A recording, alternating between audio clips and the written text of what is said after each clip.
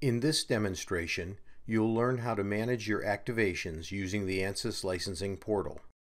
During this demonstration, we will discuss viewing, downloading, rehosting, and deactivating license files, and examining server history. Prior to watching this demonstration, we recommend that you watch the Activating Entitlements video. We will start this demonstration on the Ansys Licensing Portal Entitlements page.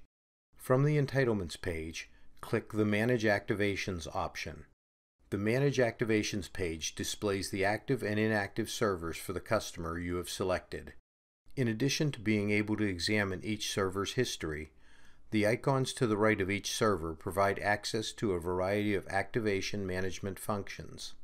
Click the View icon to show the current activations file for the corresponding server. A list of entitlements and the counts activated on the selected host ID are displayed, along with their start and expiration dates.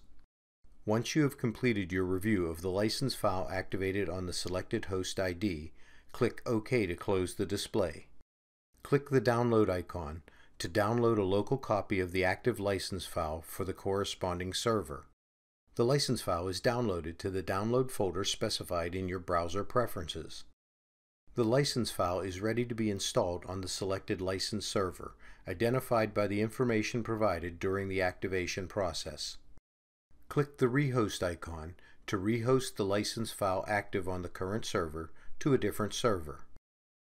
Enter a new or existing host name, host ID type, and host ID. Alternatively, you can populate these fields by clicking the Upload button and using the file created from the Get System Host ID option available on the Ansys License Management Center or a previous license key for that host ID. Click Save. The list of entitlements and the counts to be deactivated from the source server and activated on the destination server are displayed. After reviewing the changes, click OK to finalize the rehosting procedure. The entitlements are deactivated on the source server and activated on the target server. The license file for the target server is downloaded to the download folder specified in your browser preferences. After completing the rehost procedure, stop the Ansys License Manager software on the source server and remove the license file to prevent further user action. Click the Deactivate icon to deactivate the active entitlements from the corresponding server. The list of products to be deactivated is displayed. After reviewing the changes, click OK to finalize the deactivation procedure. After completing the deactivation procedure, stop the Ansys License Manager software on the corresponding server and remove the license file to prevent further user action.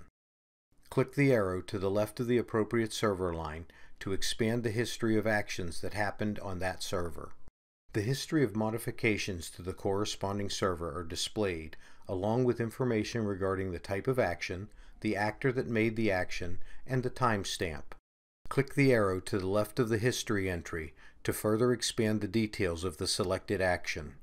The details of the selected action are displayed along with information on the entitlements that have been modified during that action.